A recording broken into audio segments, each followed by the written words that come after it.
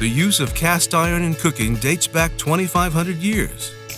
Cast iron is a near-perfect heat conductor, heating evenly and consistently. In fact, it can withstand very high temperatures, making it perfect for searing.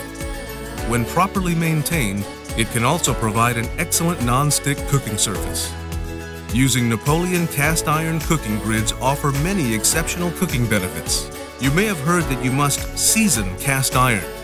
This short video will show you how and tell you how often you need to do this. Let's get started.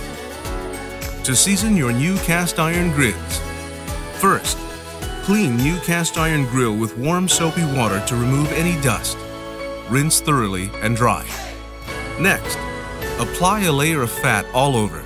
The best to use are fats high in saturated fats such as Crisco, palm oil, coconut oil, or lard. Finally, heat up the fat-covered grills to a high temperature, which will cause the fat to bond to the cast iron.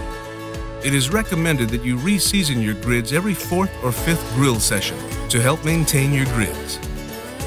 After the first step, you can skip the soap and simply reapply your high-fat solid.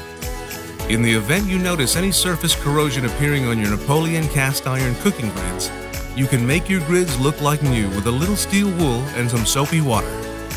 First, clean the cast iron grill with warm soapy water. Rinse thoroughly and scrub vigorously with a cleaning pad. Next, reapply a layer of fat all over.